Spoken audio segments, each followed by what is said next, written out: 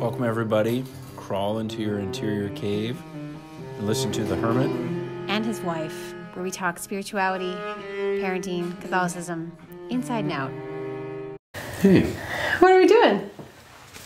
We're coming out of hibernation. The cave. The cave. Are you ready? No, actually. Are you ready to do another podcast season? Did I really convince you to do another podcast season? Here we are. I did. Okay, what are we going to talk about first? Let's tell everybody what we're going to talk about just to get them excited, because I'm excited. And then we can bring them up to speed on where we've been all these years. What are we going to talk about, Anthony? Prayer. The most important thing. Prayer. We're going to talk about prayer. I'm excited. Different people's approach to prayer. What is prayer? Different ways you can pray. Here's what I really like. So last time we did this, we talked to each other, which was great because it was COVID, and we were lonely with one another. It's like you reading the Thomas Merton book in front of me. Thoughts in Solitude. Thoughts in Solitude can be read with someone in the room. Silently. You were trying to silence me, but this is fun because we're going to do something different. We're going to talk to some of our favorite people about their prayer lives.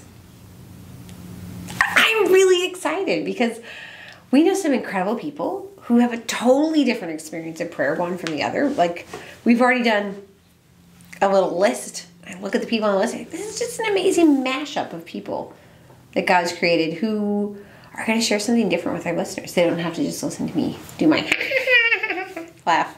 Yeah, different states in life, and yeah, hopefully some of it will resonate.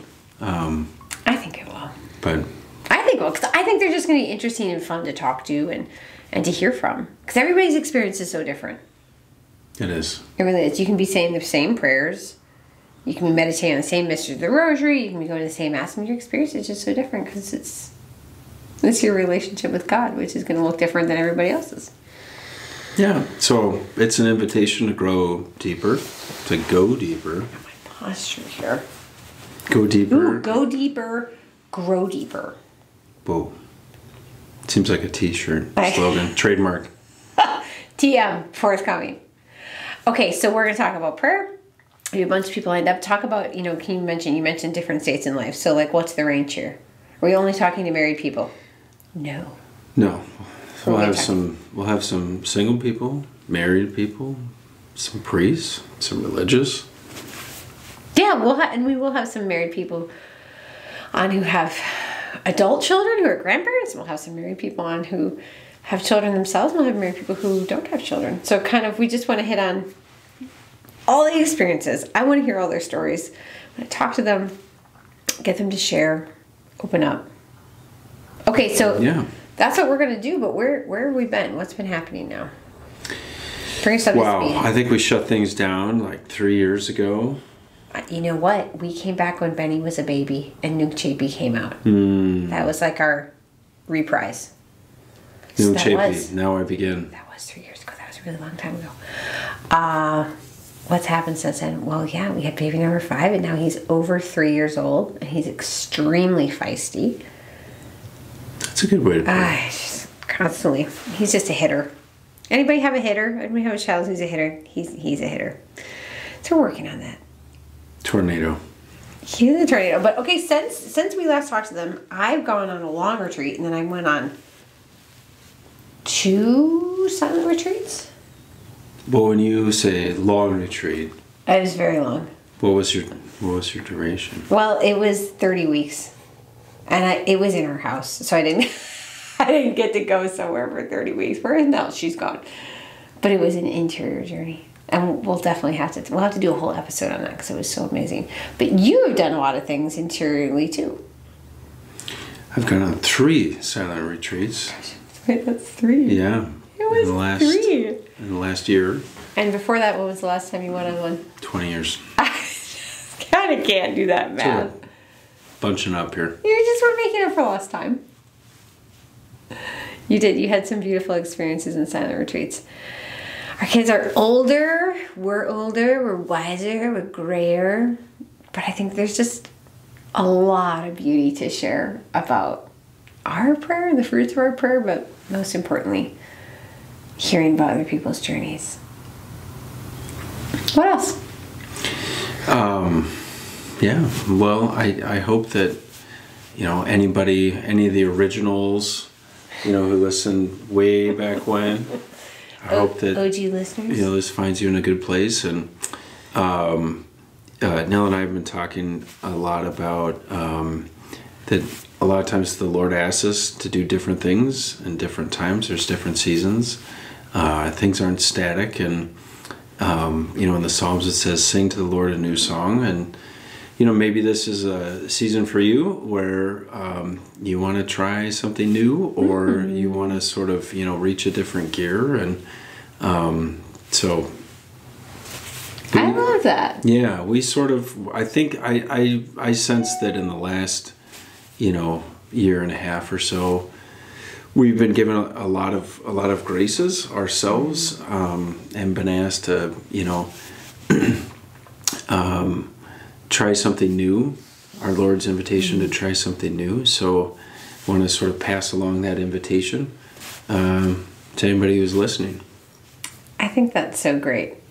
We don't have to wait. Oftentimes there's this build up, like, it's a new liturgical season. Okay, what are we going to do for Lent? We're going to do something really hardcore for Lent. Or like, oh, this year Advent's going to be different. But we're in the Easter season right now, and then we're going to be in ordinary time.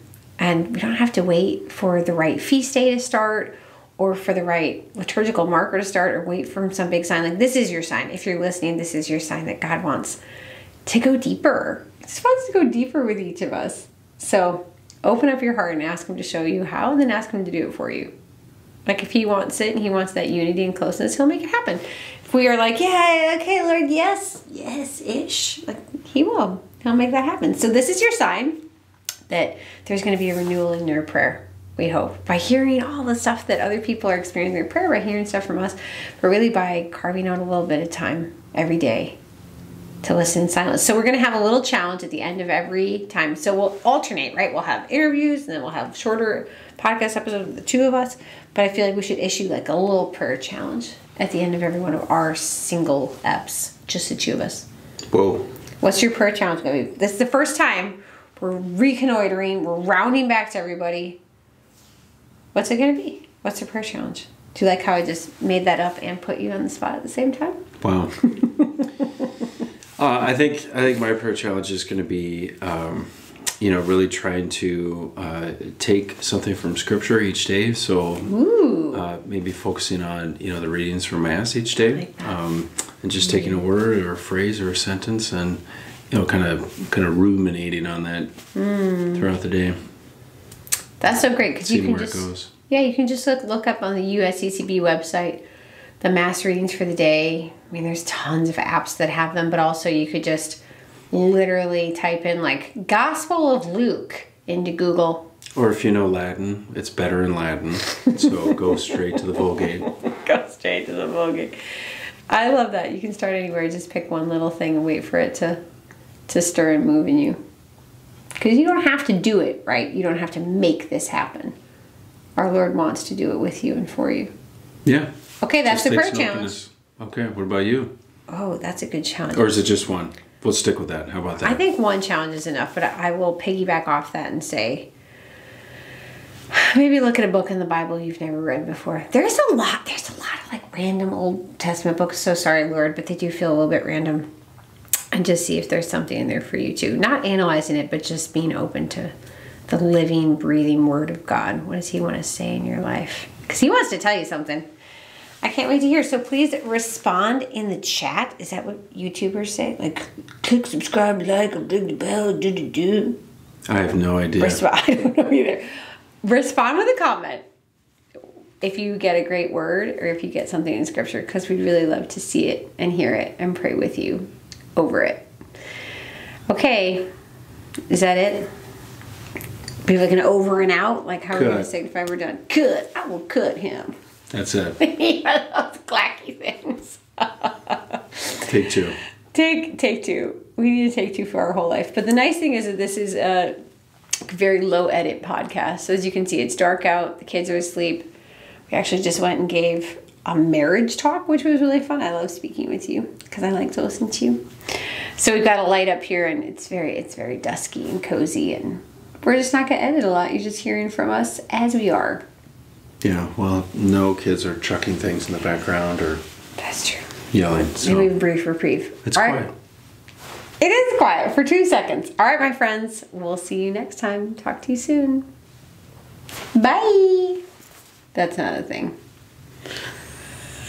Are you gonna say goodbye? This happened last time too. Bye.